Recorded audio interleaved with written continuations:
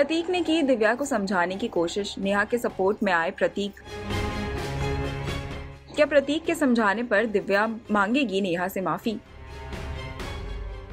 Big boss OTT के घर में नेहा भसीन के इनरवेयर को लेकर एक बार फिर से चर्चा शुरू हो चुकी है, जहां इस बार प्रतीक दिव्या को समझाने की कर रहे हैं कोशिश। जहां पर प्रतीक दिव्या से कहते हैं कि तुमने नेहा के कपड़ों को लेकर डिस्कस्टिंग कहा था, जो कि तुम्हें सभी के सामने नहीं कहना चाहिए था। जहां पर दिव्या प्रतीक से कहती है कि नेहा ही थी वो जो मूस के कपड़ों को लेकर हर बात सभी के सामने जा जाकर कहा करती थी कि इसके कपड़े वॉशरूम में क्यों पड़े होते हैं। तो अगर वो गलत नहीं था तो ये भी गलत नहीं है। जहां पर प्रतीक कहते हैं कि हर बार ऐसा नहीं होता दिव्या, कुछ चीजें लोगों को बहुत बुरी लगती है। उस वक्त नेहा ने वो चीजें कही थी जो कि गलत थी, लेकिन अब तुम वो सभी चीजें कर तुम भी वही कर रही हो। जहां पर दिव्या प्रतीक से कहती है कि तू तो हर बार सिर्फ नेहा की ही साइड लेता है और इस बार भी तू वही कर रहा है, तुझे वो कभी गलत दिखती ही नहीं है, तेरे लिए हमेशा ही मैं गलत हूँ। जहाँ पर प्रतीक कहते हैं कि वो यहाँ पर साइड लेने नहीं आए हैं, वो सिर्फ नॉर्मली एक बात कर रहे हैं जो अगर हुई थी तो वो गलत थी। किसी के इनरवेयर को लेकर सभी के सामने डिस्गस्टिंग कहना गलत था और ये बात बुरी भी लगी होंगी।